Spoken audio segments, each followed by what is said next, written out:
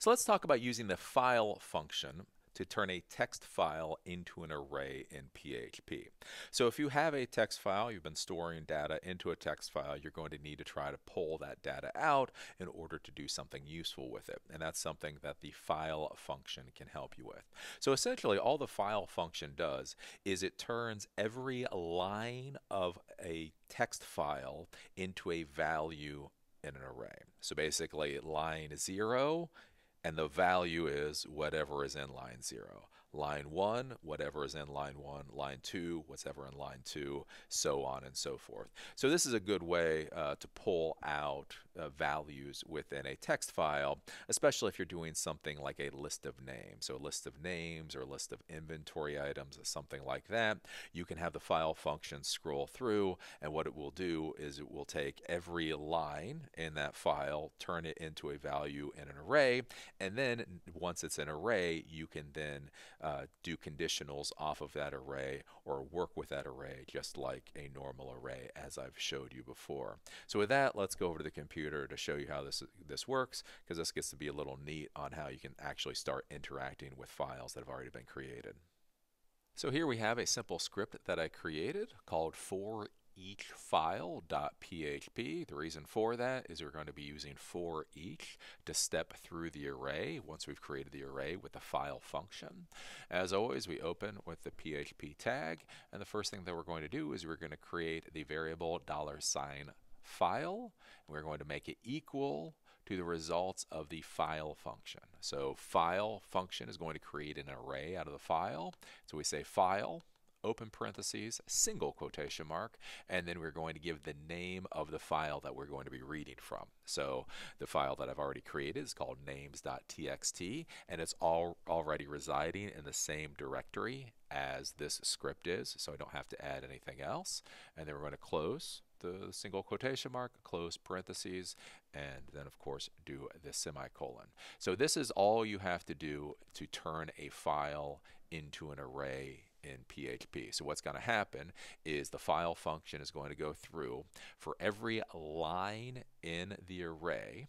It is going to set the key for the value at what the line number is. So the first line in the array, the key will be 0, and whatever is on that line, the value will be whatever that value is.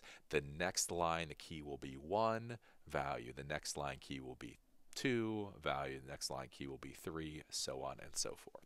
And so what you can then do is we can use that for each function that we've dealt with arrays before, open the parentheses. Now we're going to feed it the variable that we've created with this array. So we're going to feed it $file, and then as, and what we're going to do is we're going to take out the key. So we're going to take out the key value, and we're going to say $line_num. So as it steps through that file, it will have created a key 0, 1, 2, 3, 4, 5, so on and so forth. We're going to do equal, greater than sign, and what the value for that key is. So this is the key number, and this is the value for that key. Then we're going to close the parentheses, then we're going to open the squiggly brackets. Now here, just to be simple, all I'm going to do is a print. So this is print, double quotation marks, and so essentially what we're doing here is we're going to print out the line number. So we're going to say whatever line number it is, so it'll start with 0, then it'll go to 1, then it'll go to 2, go to 3, go to 4, go to 5, go to 6, so on and so forth. Then just a print, then just a colon, and then we're going to print out the value of that line.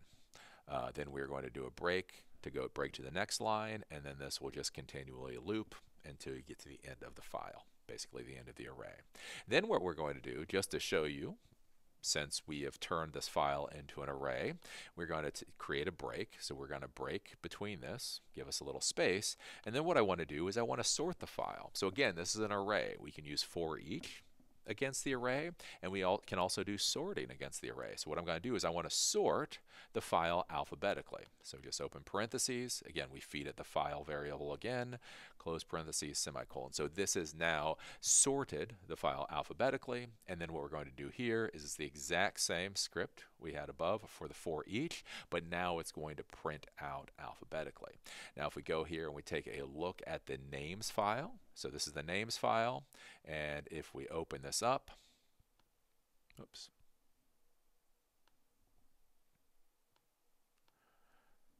we can see the names that are in this file. So imagine these names have been put in the file from a form or for something else. Maybe you just typed out these names. Again, one thing that's really nice with PHP is do realize you don't have to create full applications to do something. You could simply type names into a text file and then feed that text file to the PHP script, which is essentially all I did here.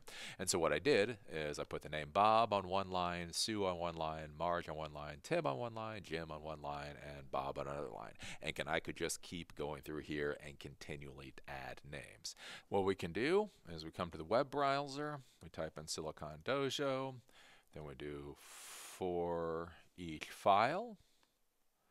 And then now this is what we're able to do. So the script was able to read from the names.txt file. It takes the names that are in that file, it goes through each line, it then gives a value for the line, it takes the name, and then it's able to print that information out. So we can see on line 0 we have Bob, on line 1 we have Sue, Marge, Tim, Jim, and yet another Bob, and we can see the different lines here. So again, you could have this like a sign up form or something else. Now with this, having these in non-alphabetical order isn't that useful. So one of the things that we can do is we can sort these into alphabetical order since it's an array using that sort function. So now at 0 we have Bob, at 1 we have Bob, at 2 we have Jim, at 3 Marge, 4 Sue, 5 Tim, so on and so forth. And so since we're able to turn the file into an array, we're then able to sort it, reverse sort it, do that type of thing.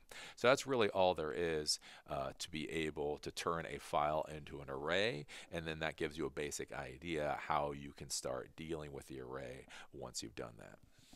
So that's a basic overview of the file function for how to turn a file into an array, and it kind of gives you the idea of the different types of things you can do once you've done this. Again, things like inventory items, things like names of people and attending an event, different things like that. You're able to put that information into a text file, and then you're able to read from it.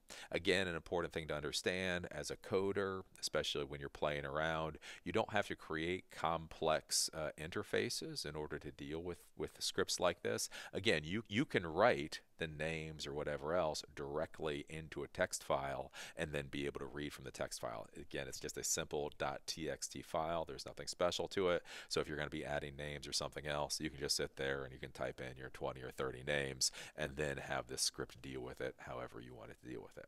So that's really all there is to the file function for turning a file into an array in PHP, and that's why it matters.